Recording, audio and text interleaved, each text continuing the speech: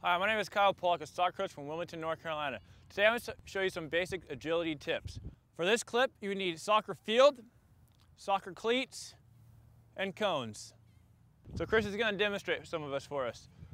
So the first one he's going to do is going to side shuffle through each cone. Let's see this. So what he's doing is, when he's taking his each step, pushing off with his outside of the foot, pushing it all the way through, short, long, short, short, then long. Let's see it one more time. Good. Short, short, long, perfect. What he's doing is using the outside of the foot, pushing him through, and going through the other cone. So now this time, do 1 foot in each now. What he's doing is good. What he's doing is getting quick feet, so he's dribble the ball nice and quick, and get his quads a little bit tighter.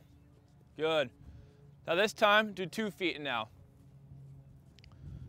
So the same thing as last time, but he's just making his feet go a little bit quicker this time. But making sure he's under control each time. Good.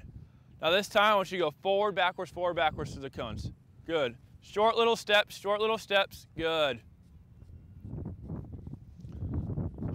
steps, good. Pushing through, pushing back and forward. Very good. See it one more time. Good.